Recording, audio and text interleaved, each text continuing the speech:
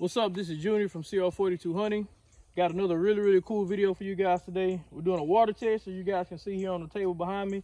I got my CVA Cascade 6.5 Creedmoor, my Remington 270, and this is the ammo that we'll be shooting today.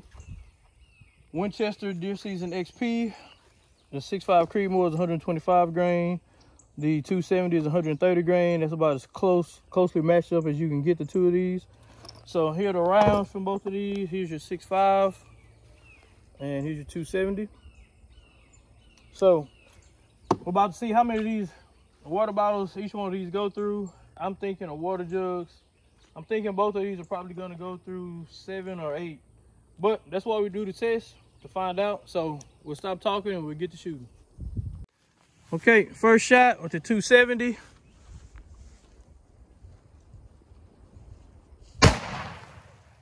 Good shot.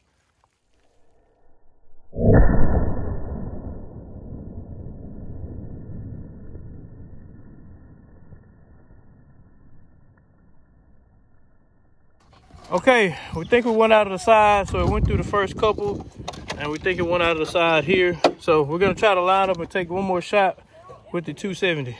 Okay, we're about to move all these and try to catch it again, and I think we already caught the round. Go ahead and dump that out, Gideon. It's in there. Gotta put your hand underneath there and catch it. All right, there she goes. So here's our round from a 270. And this went through 1, 2, it didn't stop on the third, Gideon? I think so. This is probably the third. Okay, so we'll line up now. We'll take a shot with the 6.5 Creedmoor and see what we get. All right, Gideon's about to take a shot with the 6.5 Creedmoor. On you, Gideon. Good shot.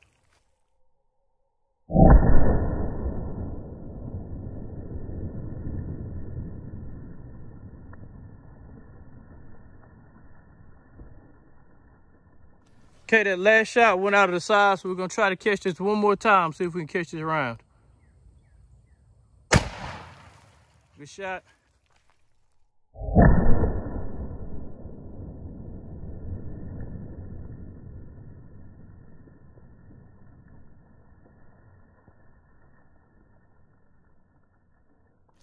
Okay, we took another shot with the 6.5. We had one here, number 2, and here's number 3. Let's see if we caught it in this one. I think I hear something rattling around in there, Gideon.